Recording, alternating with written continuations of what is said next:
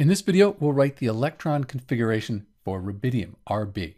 So to do that, we go to the periodic table and we can see that rubidium right here has an atomic number of 37. That 37, what that means is it has 37 protons. And because this is neutral, it doesn't have a plus or a minus after it, that means the number of protons is equal to the number of electrons. So we have 37 electrons for rubidium, and we need to distribute those around the nucleus. That's what the electron configuration tells us, is where they are oriented around the nucleus of the rubidium atom. So we'll use this chart here. There's other ways to do it. You could use a table like this, and you can see in the description how to do that. But I like this way. I think it makes a lot more sense. So let's try it.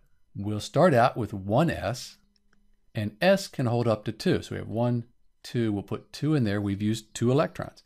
We come over here to 2s, we'll put 2 in there. Now we've used 4.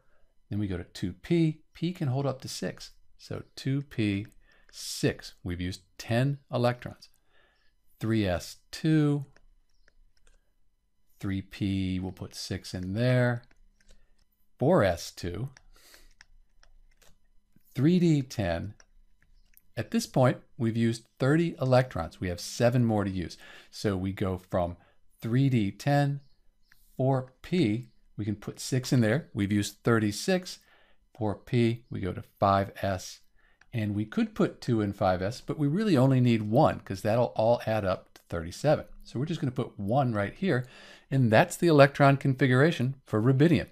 This 5 here, that means this is the highest energy level. And because of that, we can see that rubidium only has 1 valence electron, like all the other elements in this group 1 here.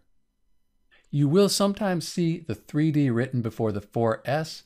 That's okay, they're very similar in energies, but traditionally we write it this way. This is Dr. B with the electron configuration for rubidium. Thanks for watching.